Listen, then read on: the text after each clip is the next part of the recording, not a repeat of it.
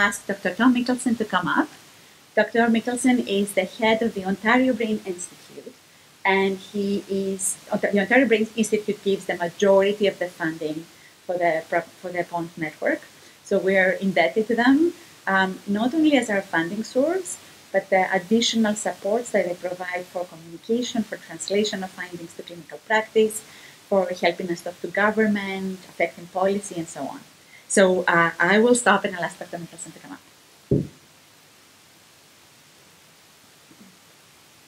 Good morning. Thanks very much. Thanks for coming out on a kind of a gray evening, and or gray morning. I think what it does is illustrate what value you guys place in Dr. Anagnostou in particular, and the PONT program at large. So at the OBI, we basically don't do biomedical research for the sake of doing the research. The idea is to make sure that we're doing research with impact. We're kind of the transition between the government dollars and the healthcare system. And I think the sort of philosophical argument is that we want to make sure that we're moving the bar forward as far as doing stuff differently as far as clinical care goes, and bringing the best research into clinical care. Basically, I think if you're dealing with disorders that are not curable in the conventional sense, we should be working towards that, being smarter, faster, more appropriate as far as how the therapies go. We have 5 programs right now funded by the Ontario Brain Institute, and part of the idea is to bring these kind of philosophical arguments to each of those. And they range not just neurodevelopmental disorders, but cerebral palsy, treatment refractory epilepsy, depression, dementia, and a small program in concussion. There are a lot of intersections between those, and the idea is to not recreate the wheel each time, but to recognize that each piece of the research puzzle fits in the larger picture, and how we do things smarter, faster, with better imaging, better genes, etc., to the service of better clinical care. So it's not just for stamp collecting, as we call it, or the best paper in the biomedical journals, but to impact care with evidence. And this is what we're wanting to bring to the Ministry of Health and the government, are services that are underpinned by hard data with good outcomes that are important for folks living in the community with these neurodevelopmental disorders.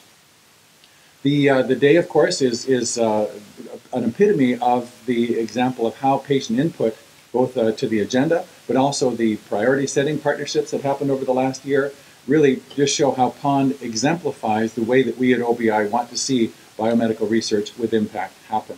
So again, a great example. What we're doing is beating the doors on the government to show the value of this kind of approach, and lead with the proof and the evidence that you guys are generating to the service of the community. So thank you very much, and look forward to an important day. Just realize that when we look at biomedical research, the data is the data, and it's not just an intellectual exercise. The partnership with the patients is exactly what distinguishes us in all of our programs from the standard way of doing things. So appreciate your input. It is highly valued, and hopefully you feel the same, that the research is to the service of you as the community. So thank you very much, and look forward to a good day.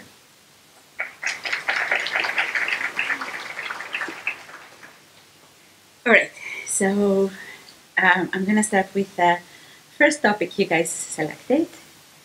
We got tons of questions on this one, so I hope I give you some of the information you want. You can imagine that it's an enormous topic. There is no way I'm going to cover every alternative treatment, and that's not what I'm going to try to do.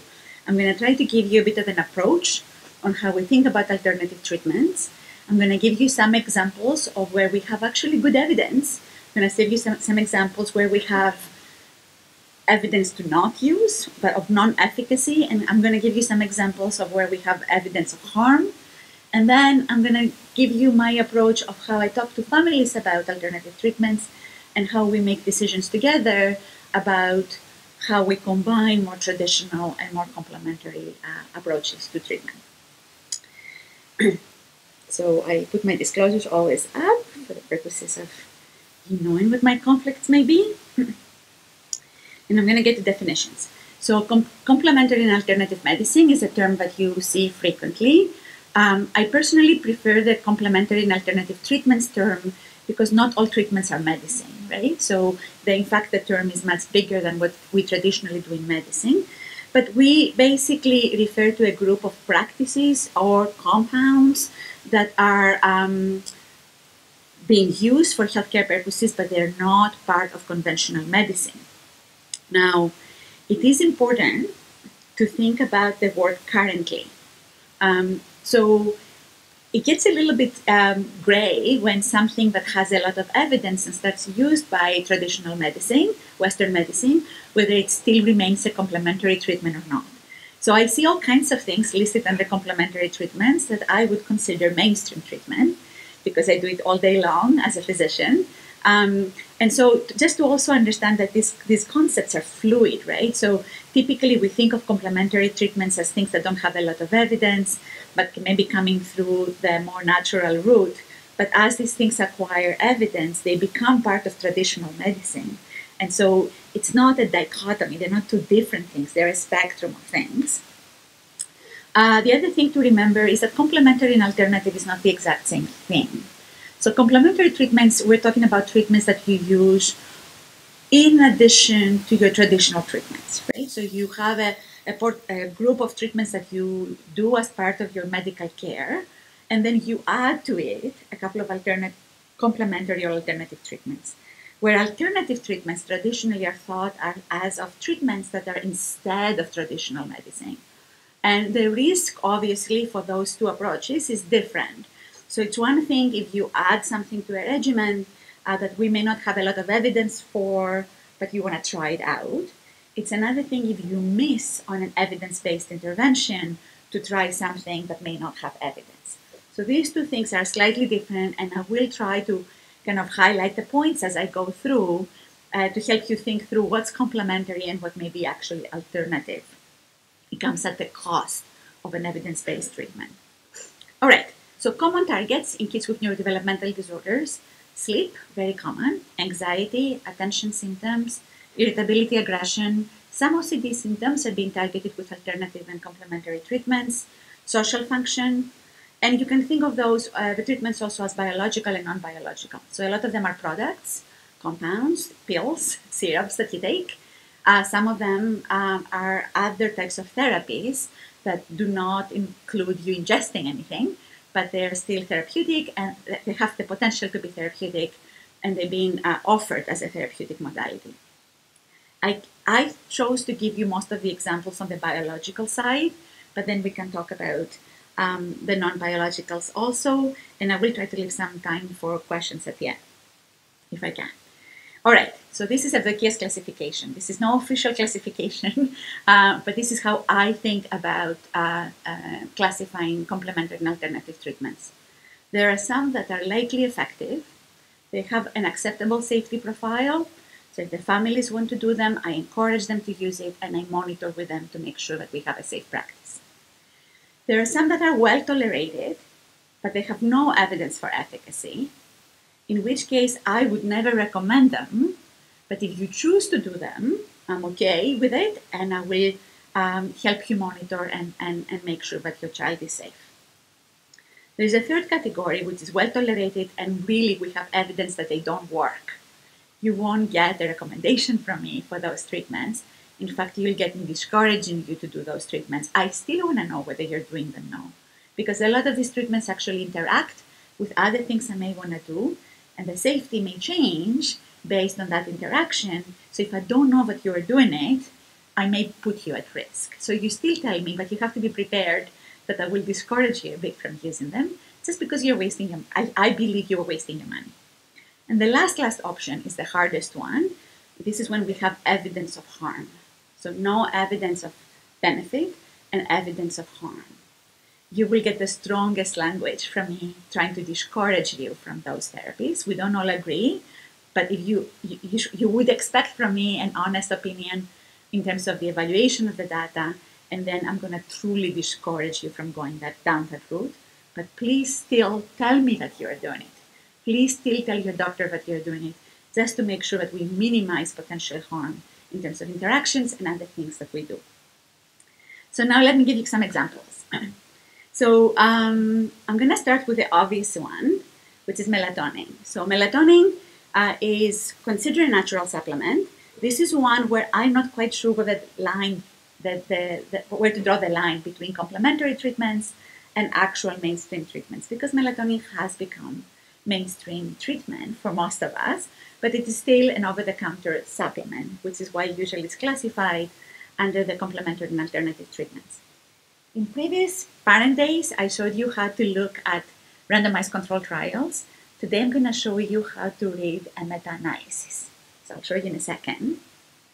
Can you see my, you cannot see my thing. Okay. So when we have a randomized control trial, we have a group of kids who get the real thing. We have a group of kids who get the placebo or the sugar pill. And we try to make sure that the kids who get the drug outperform the kids who get the placebo or the sugar pill, right? We talked about this before. Now the question is, what if you have 3, 5, 7, 9 different randomized control trials, and they're all showing different things? How are you supposed to make a decision? So I can give you a description of the studies, and I can say if you 3 are positive, 2 are negative, what do you think? Or I can use mathematical methods to combine the data across all the randomized control trials and give you actually the sum, the overall effect from all the studies that are in the literature. That's a meta-analysis. It's a quantitative way, a mathematical way of combining different randomized control trials from different places to give you what the net value of the particular intervention looks like in the literature so far. So when you read the meta-analysis, you're going to see plots like this. You have an axis on the x-axis at the bottom, and you have a y-axis, and 0 is in the middle of your x-axis. You have a line going through 0. Typically, if the studies are on one side, they favor the drug. If the study are on the other side, they favor placebo, and they should tell you. On the graph, they should tell you which side favors what. What you get is you get a little square that tells you how big the effect was, and you get a line going through that tells you how confident the measurement was, how much confidence we have in that particular measurement. And then at the bottom, where it says all studies, sometimes you get a square or a diamond that's the sum of all the studies, and you want it to not touch the 0 line. So if it's not touching the 0 line, it means overall the data favors the intervention. If it's touching the 0 line, we don't have confidence in the intervention, right? With me? So the square is the size, how much every study has changed. The line tells you whether it's really significant from 0, so whether we have confidence in every study. The sum at the bottom, where it says all studies, is the sum of all the studies. So what is the net effect of all the studies? And if it's not touching the 0 line, you have confidence that your intervention works. So in this case, it's melatonin. So we have several clinical trials of melatonin now. I'm going to use examples from different disorders. Nothing I'm going to say today is specific to autism, ADHD, OCD, intellectual disability. There is no specificity to a diagnostic category. So when I pick a different example, I'm going to pick a different diagnosis just to show you the graphs. But nothing I say today is specific for any neurodevelopmental diagnosis, okay? So we're thinking about symptoms. And the symptom here is sleep, insomnia. So if you look at the bottom graph, and you see the all studies, you get a square and a line that goes through it that does not cross 0. This is a meta-analysis for sleep latency, meaning how long does it take you to fall asleep. So what it tells you is that melatonin is effective at treating kids who have what we call initial insomnia, difficulty falling asleep. Right? So the bulk of data so far would support the use of melatonin for the treatment of initial insomnia, so difficulty falling asleep. Now, in my second graph, you will notice it looks a bit different. The square at the bottom has a line that goes through it, and that touches the 0 line. That means, so this is the analysis about not falling asleep, but staying asleep. So what you're learning is that when we sum all the studies together, we have no evidence that melatonin helps you stay asleep, right? So overall, the evidence for melatonin is that it helps with initial insomnia, so it helps you fall asleep. But if you have fragmented sleep, if you have multiple awakenings during the night, there is no evidence that melatonin works. With me? Good. All right. So that is the easiest example I could give you from a complementary treatment where we have nice evidence that has moved now more into mainstream. I'm going to move to a different example, and that's omega-3 fatty acids. And you guys asked quite a bit about that. So before I show you that, and I'm going to use ADHD as the example this time, I want to tell you a little bit about the omega-3 fatty acids. So there's many of them, and it's important when you buy omega-3 fatty acids that you look at the back of the label to actually make sure that you have the two components we care about. So the two components we care about are EPA and DHA. So you want the label to have EPA and DHA on it, first of all. They are slightly different, but they are both important to us. So DHA is very important for neurodevelopment. It's important for the development, for example, of vision, and it's also very important for learning. EPA, on the other hand, is the most abundant fatty acid in our body. It's very important for mood regulation, anxiety and depression, for example, and it has the additive advantage that the body can convert it to DHA if it doesn't have enough DHA around. So if you have enough EPA around, you're probably in good shape because you can actually convert it to DHA if you don't have enough DHA. So again, when you pick a supplement, if you pick a supplement, you want to make sure you have both, but you absolutely need to make sure that you have EPA for our purposes in it. All supplements have side effects. Let's actually take a step back. I'm going to talk to you about complementary and alternative treatments. If they have any chance of working, they also have an equal chance of producing a side effect. So this idea that if it's natural, it doesn't cause harm is impossible biologically, right? If it has the chance to work, it means that it affects a biological process. If it affects a biological process in a positive way, it can also affect the biological process in a negative way. So the idea that the natural route is safer than the traditional route is actually not true, and we have plenty of examples of that. So you should know the side effects of the supplements that you're taking, and that's another reason why you need to talk to us. So when you tell me what you're taking, I'll tell you what you can expect in terms of the side effects of those compounds. So the common ones for EPA and DHA is that you get an upset stomach, you can get diarrhea, general gastrointestinal distress, you can start smelling fishy if it's not well distilled. So kids' skin can smell fishy, their sweat can smell fishy.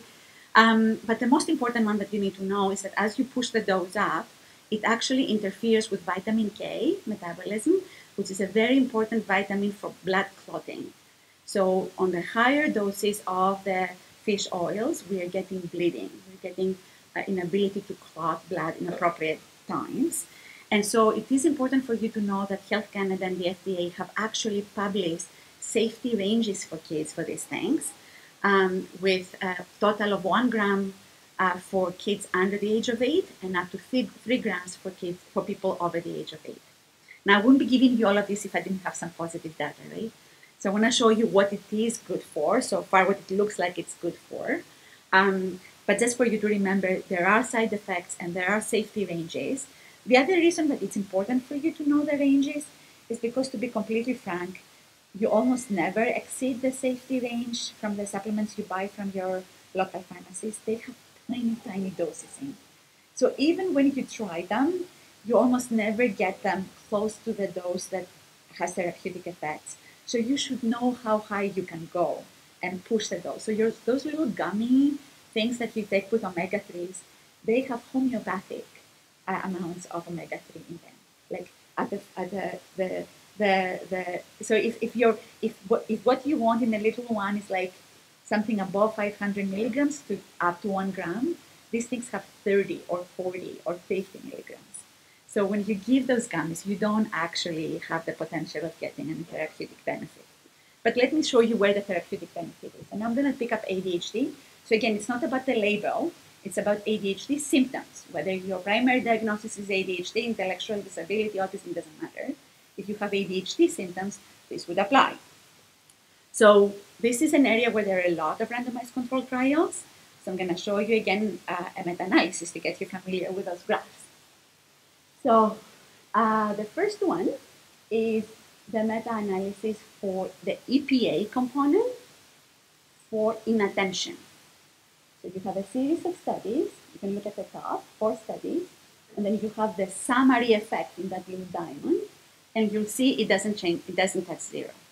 So you're pretty happy, right? So overall, the summary of the studies, although not all of them were positive, The summary effect shows a benefit for inattention. It doesn't touch zero, so you have confidence on the finding. Now, the difference between the upper and the lower part, if you look on the other side of the screen, is the dose. And that's why I talked to you about dose before. So the top is more than 500 milligrams of EPA. The bottom is less than 500 milligrams of EPA.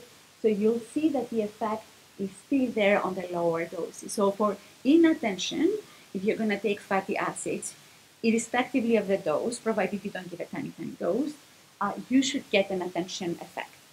I will get back to you in a second to tell you how big this effect is, but at least you get an effect. Now, if you get hyperactivity, in the top part, you get a nice big size diamond that separates from zero, right? It doesn't touch zero. So you have evidence that omega-3 fatty acids, actually EPA, has a good impact on hyperactivity if your dose is over 500 milligrams. But look at the bottom. If your dose is less than 500 milligrams, now your diamond is crossing that zero line. So basically what it says is don't bother giving less than 500 milligrams of EPA if what you're trying to get an effect on is hyperactive, right? So dose matters. But overall, you'll see that if you push the dose up for this EPA, you get an effect on both attention and hyperactivity, right? And the third thing that's important to know is that if you look at cognitive tests that measure how the brain actually works in kids who have ADHD symptoms, so how impulsive they are at making decisions and how inattentive they are when they do a task, in both cases, you get a nice diamond that separates from zero. So they call that an effect on cognition or effect on learning. So we do have evidence for omega-3 fatty acids, in particular the EPA component, for improving attention and hyperactivity in kids, and the basic cognitive processes that get impaired when we have inattention. That's the good news. The bad news now is you have to think about how big this effect is, and you have to compare it to traditional treatments. So it is about half the effect size of Ritalin. Okay? Doesn't mean that it's useless, right? You have to make a decision that's appropriate for your kid and your family and yourself. But you have to know how it compares. So overall, we have evidence that this supplementation works for ADHD-like symptoms, but either you're augmenting, so either you're getting an extra effect on top of other traditional therapies, or you better be having very mild ADHD symptoms that don't make it worth taking medication, and you can still get a little bit of benefit from omega-3s. But when you compare them head to head, the effect size of this is about half what we get from Ritalin, right? So a good complementary option for ADHD-like symptoms. Probably not a good alternative option unless you have very mild symptoms. With me? Good. Okay. Now, there is a complication to this. So all the kids in these studies are above 5, so they're school-age children. And the only thing we looked at is ADHD-like symptoms, right? Inattention and hyperactivity. So how about other neurodevelopmental symptoms? So the question for the families that have intellectual disability, developmental delay, or autism was, can you accelerate the rate of learning if you give omega-3 fatty acids to the very little ones, the ones that are under 5, so that they can maybe facilitate the brain processes that are involved in learning and make them learn faster? So we had that question. In this case, we don't have a systematic review. We have a randomized controlled trial because there are not enough of those studies around. So I'll show you one of ours that we completed a little ago. So this again, the case was in autism, but nothing specific about diagnosis here. So we took the little ones between 2 and 5 years, and we gave them 6 months of supplementation for omega-3 fatty acids, compared that to placebo, and look at the rate of maturation on social, learning, language, irritability, hyperactivity, behaviors.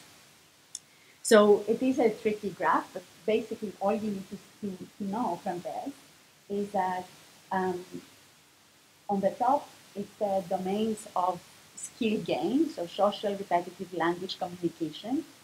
The light gray is your placebo, the dark black is your drug, and in fact, you get bigger changes from that line on the placebo then the drug did not, the omega-3 fatty acids show no evidence of accelerating the acquisition of learning skills in the very little ones. One more complication. So remember, I have shown you for traditional ADHD symptoms in the older kids, there seems to be benefit. In the little ones, if you get to this last graph at the end, the last category, which is externalizing behavior, so irritability and aggression, in fact, the drug made irritability statistically significantly worse. So omega-3 fatty acids in the older kids, when what you're trying to do is target attention hyperactivity, you have evidence for. Little kids, you don't have evidence for facilitated learning. And there is a bit of a risk for the little kids that you're going to make them irritable. Okay? So never a clean story. And again, just because it's a supplement doesn't mean that the only thing you can get is good stuff. You can actually get side effects because it affects biological mechanisms. All right. Am I already out of time? I got 15 minutes. Okay. I've done this before. Where I'm out of time before it's my time. Okay. So I'm going to give you just another example of something that may have promise. So lots of you are asking questions about antioxidants. And we have an interest in antioxidants. So generally speaking, oxidative stress is a potential target of intervention. So when our cells produce energy, there is wear and tear. And as part of the wear and tear of producing energy in the body, we actually produce what we call free radicals that actually can damage our cells. And we know that in conditions that affect the brain, we have high oxidative stress. So there is more evidence of that wear and tear in kids who have neurodevelopmental conditions than kids who don't. So generally speaking, as a general target, we are very interested in the target. How to go about this target is a very difficult problem because these are very complex, well-developed systems. And so you asked me lots of questions about specific antioxidants, and I just don't have a clue. But I will give you the ones where we have a clue, and with a few caveats. So N-acetylcysteine is a supplement you can buy off the counter. I think if you look at the supplement boxes, it says something like liver health, detoxification, liver health, immune boosting, or something like this. There are medical reasons why we use an acetylcysteine in emergency situations. So if somebody has a Tylenol overdose, the way we protect their liver is by giving an acetylcysteine. And for people who have chronic conditions that have very thick mucus, like cystic fibrosis, we will have them inhale an acetylcysteine to break up the mucus to make it easier for them to breathe. But none of that seems to be relevant to what we're talking about, right? So it looks like an acetylcysteine is important for glutathione biosynthesis, and glutathione is a very important antioxidant. It also has some other central effects in the brain, in the glutamate system. So we were curious whether an acetylcysteine as a supplement may have potential therapeutic effects, and I'm going to show you two examples from two different disorders. So the first one is the autism story. So we have a randomized control trial now of an acetylcysteine compared to placebo for kids who have chronic irritability and some self-injury. And so red is the drug, blue is placebo over 12 weeks, over 3 months. And you'll see by week 4, the drug starts outperforming, our supplement starts outperforming the placebo. And by then we have a consistent benefit on kids who take an acetylcysteine over the kids who take placebo. So in our book, this is starting to move from the supplement world to the medication world for chronic irritability. In OCD, there are multiple trials, so we can actually do a meta-analysis. Hold that thought, and I'll come right back. Oh, sorry. Yep, I just realized I have this problem. Thank you. No, that's good. Does that work? Yeah, okay. So yes, if you can see by week 4, the N-acetylcysteine is starting to outperform the placebo. So placebo is blue, and acetylcysteine is red. You're looking at decrease in irritability, so you get a bigger decrease on the N-acetylcysteine than you get on placebo, right? Chronic irritability, a little bit of self-injury. But as I said, none of these things have any specificity for any specific diagnostic label. So people are checking them across different diagnoses. And so the story with OCD is now that we have a variety of studies for OCD with an acetylcysteine as augmentative treatment. So that's complementary, not alternative, right? In addition to the traditional drug for OCD. So you'll see if you just look at the green plots, you had 2 positive trials and 2 negative trials. God knows what you need to make of that, but when you actually mathematically combine those studies, you get what we are calling a very significant trend. So it actually touches 0. So it's not, we don't have full confidence in this, but it barely touches 0. For those of you who are mathematically inclined, the p-value for the systematic review is sitting at 0.06. 0.05 is our threshold, so we're very close to having confidence that an acetylcysteine in some kids with OCD may provide additional benefit as a complementary treatment, so in addition to their traditional medication. So again, it's an example of an antioxidant that across populations seems to be providing some additional benefit compared to either standard treatment or no treatment at all, right? But more of the evidence as a complementary agent. So I'm going to switch gears and I'm going to show you one that some of you won't like me about, which is the hyperbaric oxygen therapy. So the populations that have mostly been exposed to these are kids with autism, kids with intellectual disability. And there has been tons of hype on hyperbaric oxygen therapy. It's extremely expensive. It's not covered by healthcare system. So we thought we should look at it in a systematic way. I don't have a meta-analysis plot to show you for this one. I can get into the details of why we're into it later, but I want to show you that there are several studies of hyperbaric oxygen treatment in ASD and intellectual disability, and the overall conclusion is no evidence of effect. So we're not having evidence of harm, but we don't have evidence of effect. Now, there's a caveat to this. Most people, when they get hyperbaric oxygen therapy for a neurodevelopmental condition, they don't get the full hyperbaric oxygen protocol. So what we have noticed in these studies is that the kids are not put in adequate pressure chambers, chambers that have adequate pressure to call it hyperbaric. So there are 2 ways to look at this. One is to say that the true experiment hasn't been done because people use low pressure in the hyperbaric treatment trials. But the other way is to ask the question, why? So I told you that we cannot recommend it because we have no evidence, but we don't have evidence of harm. But the problem is that the reason they're not giving the full pressure is because on full pressure you have evidence of harm, because you can break your tympanic membrane, so you can get pierced ears, you can get seizures, you can get a few other things when you use proper pressure. So overall, the evidence would suggest that this is not something we would recommend for kids with intellectual disability or kids with autism. And my most extreme example then would be chelation therapy. There was quite a bit of stuff on the news in the last few months. I don't know if you guys saw them. There are plenty of physicians in Ontario that do prescribe chelation therapy. So I'm just, you're hearing my opinion based on the available data, right? I can't comment on other people's practices.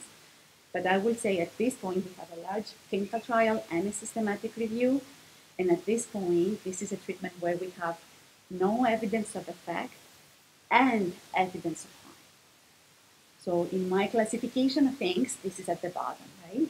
You have no evidence of benefit and you have evidence of harm. So you would get the strongest possible discouragement from me from doing chelation therapy. But remember, if you're going to do it, you still have to tell me, because you're going to get metabolic abnormalities and I need to know about it so I can keep you safe. Yes? Chelation therapy, I apologize. So chelation therapy, so the origins of chelation therapy come outside of neurodevelopment. So if you get poisoning, let's say there's an industrial accident and there is a heavy metal that gets leaked and the community around gets poisoned by the heavy metal, we can go in and use a series of strategies that include filtering the blood basically out to get the bad stuff out of the system. The way we traditionally do it is in an intensive care unit. You're attached to all kinds of monitors, and we get the bad stuff out, whether it's lead or mercury or whatever other metal it is. This practice is a doctor's office practice of trying to take heavy metals out of kids' blood on the assumption that a lot of our neurodevelopmental disorders are caused by heavy metal toxicity. Okay? And so we have no evidence that it works, and we've had 3 kids in the literature that have died during the procedure, and we have many more kids who show up in the emergency room with metabolic abnormalities, because when you take the metals out, you change a whole lot of other things. So you change the minerals and the concentrations of the minerals in the blood that actually keeping the heart going and the kidneys going and all of that. So we're getting toxicity, right? So we're causing harm. So there is no way you'll get me to tell you that it's a benign intervention, right? I would discourage you the strongest possible way, but still please tell me if you're going to do it if you're in my practice, right? Or your doctor's practice. Because they need to know that, they need to be monitoring for that, they need to have a high index of suspicion. All right, so these were my examples, and then I wanted to touch 2 more places where you guys in the forms that you sent us in advance when you registered had a lot of questions on. One was stem cells, and the other one was cannabidiol and cannabis. So stem cells, I'm not going to show you slides, I'm going to tell you the story very quickly. So typically, stem cell therapy is reserved for cases where you have a clear lesion in the brain. So you have damaged nerve cells, damaged neurons, and then you send these stem cells to go up to that region to actually regenerate, if you like, that region, to repopulate that region. This is not the case in autism. So at the beginning, there was no biological obvious way that we were thinking that stem cell was going to work. A second mechanism was proposed later on that has to do with immune modulation. So the idea that if you infuse somebody with stem cells, you actually change the complement of the immune system that may have positive effects for a variety of conditions that have immune differences, including autism. I have to tell you that my personal expectations are low from this program, but there is at least a very well-designed program out of Duke University that's running right now. There has been no RCT published, so anything you've heard is on the open label side. And remember, if you don't compare to placebo, you don't know if your effect is from placebo or whether you actually have an intervention effect.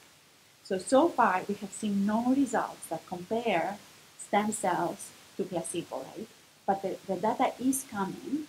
So I would say hold on to your horses when it comes to this one, because there is potential harm, right? So anytime you do a stem cell infusion, you can get anything from anaphylactic shock all the way to a blood product, contaminated blood product infection, right? So these are not trivial interventions. And so I would say you hold off until the research program is out or be part of the research program. So even that, I'm having a little bit of struggle because some of you have actually gone down to the Duke program to be part of the trial, but you have paid for it. So my general feeling is if you're part of a research study, we are grateful to you, we cover all your expenses. You don't pay for research because research is not clinical care. It's an experiment, right? You guys contribute to the experiment so we can learn from you. So if you have to spend $10,000 to go down to Duke to do this study, my personal thing is if you have the extra $10,000, get an actual clinical service and let the study run. And then when we know what the results are, we can have a discussion. Cannabis, though, there's no way I can tell you to hold off by now. So I'm going to tell you a bit more about it. So across developmental disorders, there is an interest in for cannabis. And we're getting tons and tons of questions from all of you and from every parent that comes to clinic. I have to stop. But I'm back. Okay. So the story goes as this. There has not been an RCT, so never has been a randomized controlled trial for any components of cannabis. So not cannabidiol, not THC for autism per se, right? There is a small, what they call open label study that I put up there because this guy stopped quite a bit, so you may hear the names in the news. But I want you to know what that study is. It's a retrospective chart review, right? So they treated a bunch of kids and then they went back and looked to see if they have benefit, right? Now, it is true that parents are reporting some benefit when, in an open label fashion, they take some aspect of cannabis, mostly cannabidiol, but also a little bit of the THC component. And so there is some interest as to whether there is therapeutic potential of this compound on the ASD side. And there is probably going to be a trial that comes to Canada from a pharmaceutical company in the next couple of years. So if that happens, we will probably participate, and you are welcome to come to the research program to do the experiment, right? Now, the only target of all the things that our kids worry about that has some evidence for cannabis is epilepsy, certain types of epilepsy, and anxiety, right? And so some of you have chosen to get medical prescription for medical marijuana for anxiety or epilepsy. And again, I will say that the evidence is not there, but sometimes we don't have evidence, so I respect your opinion to do what you think is right for your kid. The risk that there are two risks that I want you to be aware of. One is that there are tons of interactions between cannabidiol and other common drugs that we use. So if you're going to hide anything from your doctor, this is one you don't hide, right? Lots of the common drugs that we use have interactions with cannabidiol. Tell us about it so we can adjust the doses properly so we don't become toxic. The second thing I need you to know is that there are long-term effects of cannabis in the developing brain that have to do with modulation of the reward system. We don't know how much we need to worry about these things yet because the trials are not done, right? So you're basically becoming the first group of people who get exposed if you choose to do that without having a sense of what the safety profile looks like. And again, I'm not going to tell you not to do it, but you need to know what it looks like. On the ADHD side, it's a bit tricky because there is a little bit of data for a little bit of benefit from cannabis in adults with ADHD. It's a small study that came out of the European Consortium. The problem is, that's why I put both studies there. The one says a randomized controlled trial, and the other says is cannabis use associated with the worst possible outcomes. So the problem is for ADHD that although there is a small benefit to treatment with cannabis, the people who end up using cannabis tend to have worse outcomes. So we don't know how to separate those two. The most likely explanation is that people who use cannabis to self-medicate are already to begin with a little worse, or they may get other comorbid diagnoses around substance abuse that predict worse outcomes. But again, it's not a clean story, and a lot of caution is warranted when you think about cannabidiol use. So this is my final slide because I'm out of time, but this is like going back to my classification. So remember, I have likely effective, generally safe, I will help you through it. Well tolerated, but unknown effectiveness. If you want to do it, I'll help you, but I don't recommend it. Well tolerated, but I know it's not working, so I will tell you not to waste your money. And then unsafe, please, please, please don't do it, but still tell me you do it. So I've just put lists of things there. So in the first category, the likely effective with probably acceptable safety, we have melatonin, we have omega-3 for ADHD, we have some of the antioxidants, and then I didn't even go into the non-medication practices, right? So mindfulness, if you're going to call mindfulness alternative, which I personally think has already moved into mainstream, that would be in that category. Sensory interventions, I personally don't feel that are controversial. Occupational therapists have been treating kids forever, very effectively. And so I would say they belong in the alternative part of the world where we actually have some evidence and no evidence of harm. If you think of them well tolerated, but I don't know if they're doing anything, there's tons of things. Honestly, if you want to try them, you can ask me specific questions about the specific compounds. But these are the kinds of things that if you tell me you want to do them, I'll just document it and make sure it doesn't interact and I follow with you. So most vitamins are in that category, most other antioxidants are in that category. The casein gluten-free diets, in my opinion, are in that category, although you should know there is some evidence of harm in terms of the majority of kids on those diets do have nutritional deficiencies. Some digestive enzymes, the omega-3 fatty acids for the very little one, because I showed you the study where we had no effect. Most of the non-biological interventions that are out in the community, fusion therapies, manual therapies, acupuncture, neurofeedback actually is almost moving to the first one. So there are some kids who get a little bit of benefit on neurofeedback, especially around attention. A lot of kids don't, so we don't have the mechanics figured out yet. The music therapy, exercise, and animal-assisted therapies are also, for me, starting to move. So there is a little bit of evidence in any of those categories that shows a little bit of benefit in the case of animal-assisted therapies on safety and so safe behaviors in the community and anxiety. Music therapy, we now have an RCT with some benefit in language acquisition in the little one. And exercise, we actually have a good biological mechanism now of how it works and emerging data for having widespread behavioral good effects, right? And probiotics, which I put in orange because that's the one we as a network are putting most of our money on right now. So you're going to see in the next year or so, we are planning to follow up with a new trial, cross-diagnostic categories with probiotics, looking at both internalizing, so anxiety symptoms, and externalizing symptoms, so ADHD, irritability. No evidence, discourage view is hyperbaric, secreting. And of the listening therapies, I know some of you are going to be very upset, is the auditory integration training. And the reason I pull it out and I put it in this category is because now we have a randomized control trial. And it's totally negative. It's completely identical to placebo. So it's very hard for me to tell you to spend your money in that category. And in the bottom one, I have chelation. I explained why. Does anybody know what MMS or bleach therapies are?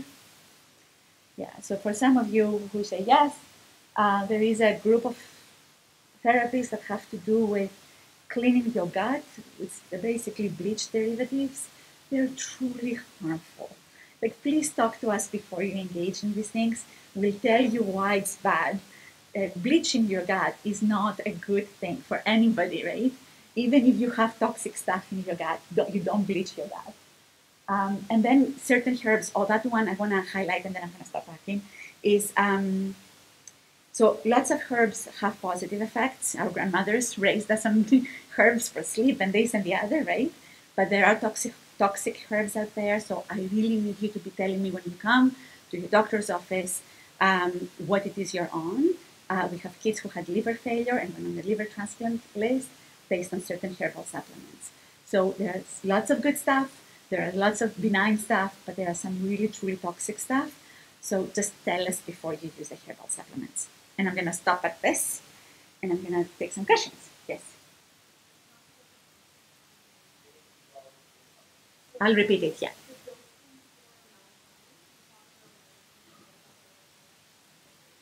Yes. So melatonin is kind of interesting because melatonin is a hormone we produce, all of us, in our brain. That's how we go to sleep. So when the sun goes down, melatonin gets produced and we feel sleepy and we go to bed, right? It looks like, unlike anything else we know, we have the highest secretion of melatonin when we're babies, and it goes down with age. So we need less and less as we grow, right? So the range really does go from 0.5 to about 9, or some people say 12 milligrams. But it is possible that the little ones actually need more than as the kids grow up. But the range is safe up to definitely 9, and for most kids 12. Yes.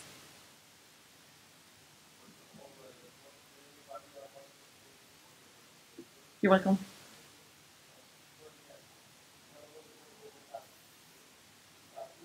Yes.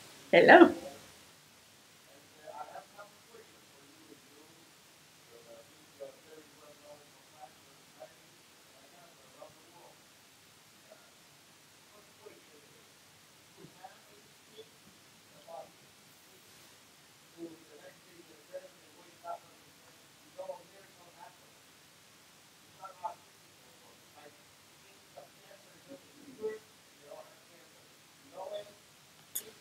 Okay.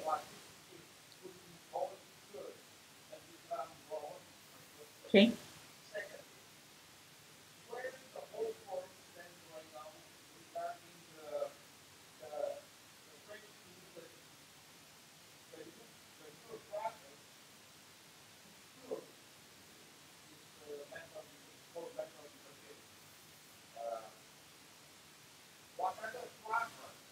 Are we making?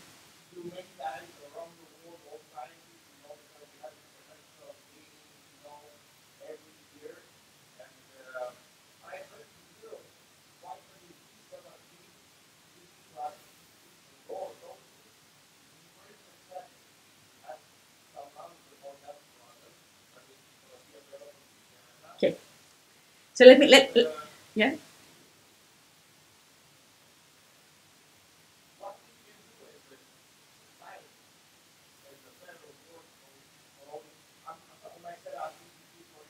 Yes. Yes. Yes.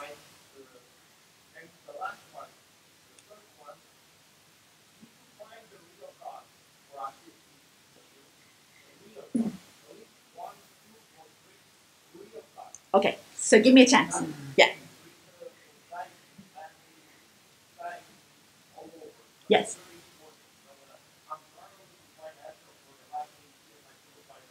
Okay. Yes. So first of all, thank you. These are the big questions, right? They're not like 2-second questions that I can answer right away. Maybe I'll grab a couple of those for now because they are related. And then I'm talking again at the end of the day about the research updates, and I'll tell you about the research updates then. Is that okay? So, so the first thing is I think we have to be a bit careful about the use of word cure because these things are developmental differences. So whether we're talking about autism or ADHD or OCD, basically the brain wires different and it just produces a different kind of brain. A different kind of brain can have lots of strengths and it can have lots of weaknesses. We're not talking about taking away the difference. The difference starts very early on in fetal life, and frankly, it comes with positive things also. But what we're talking about is taking away all the distress and the disability, right? So if we're talking about taking all the distress and the disability, remind me what the first question was.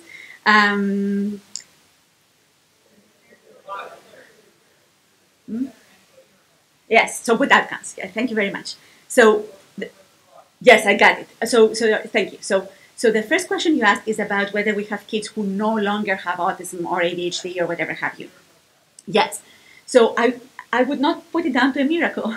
These are developmental differences, right? So kids grow and they follow a whole list of different developmental trajectories. So for example, 10%, at least 10% of kids with autism, when they grow up, they no longer meet criteria for autism. So it's not a once in a while miracle thing. It doesn't happen overnight. Kids grow, follow different developmental trajectories, and about 10% of kids who start with autism when they're adults, they no longer have autism, right? And that is even before we did treatment intervention. So this data comes from the UK, where they follow people who are now in their 30s. So remember, think about what it is that we did 30 years ago, right?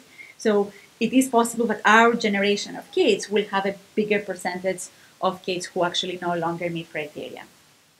ADHD is the same way, right? So there is a group of kids with ADHD.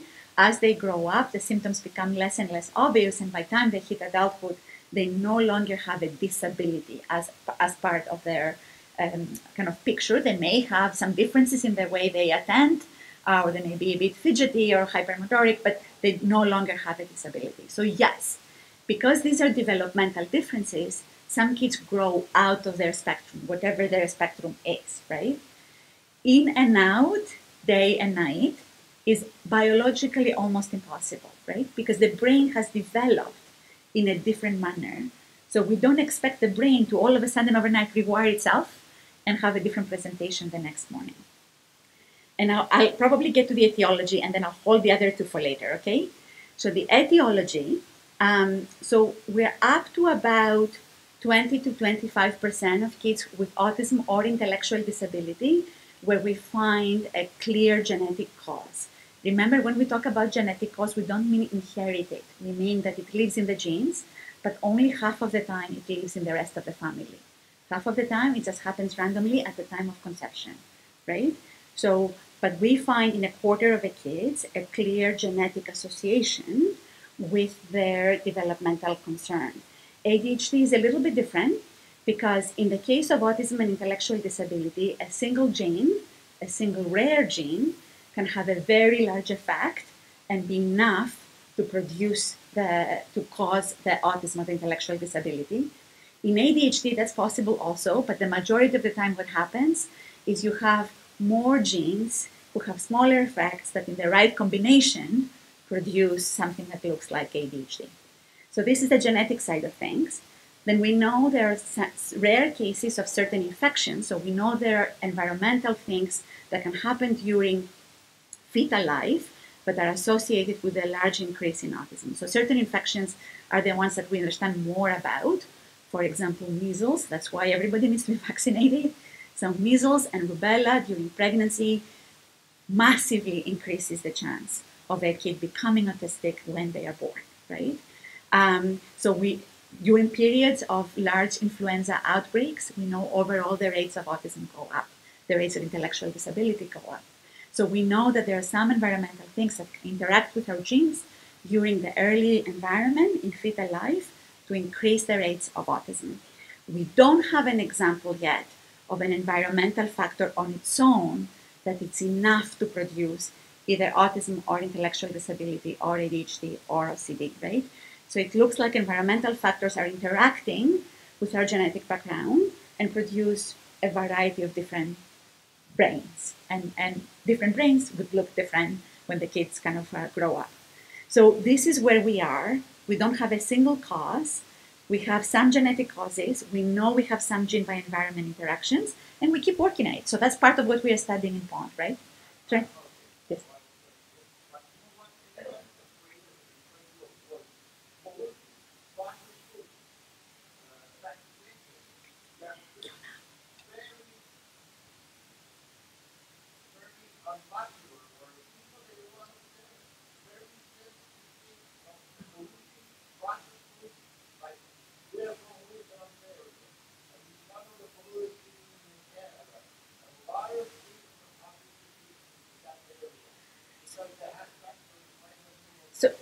So let me give you my honest opinion on this one, and then we can wrap it up and we can talk after. Okay, so vaccines is the easy one for me. There is no evidence. We have looked and looked and looked. We cannot find a link between vaccines and autism. The pollution and the processed foods are all good hypotheses, right? So we know certain environmental things interact with the genes, but we need to actually pin it down. And so far, they're as good candidates as any, but we don't have evidence to tell you whether it's true or not, right? What I would really like you to think about, though, all of us, is that autism or ADHD or intellectual disability, they are not the only things that are produce distress and dysfunction, right? When we know that something is bad for our body and our brain, whether it causes autism or not is irrelevant. The point is it's bad for us, right?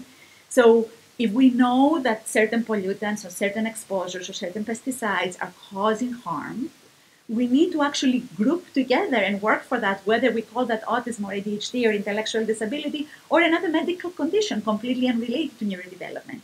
So the problem with environmental stuff is that we get too focused on figuring out which developmental disorder is associated with them. But if we have evidence of harm as a community, we need to kind of group together and work, try to get stuff that we have evidence for harm out of our food chains, our food supplies. So I share your concerns, but I don't have the link, the proof for autism. But I would also say we have plenty of evidence that it does other bad things. Autism is not the only thing.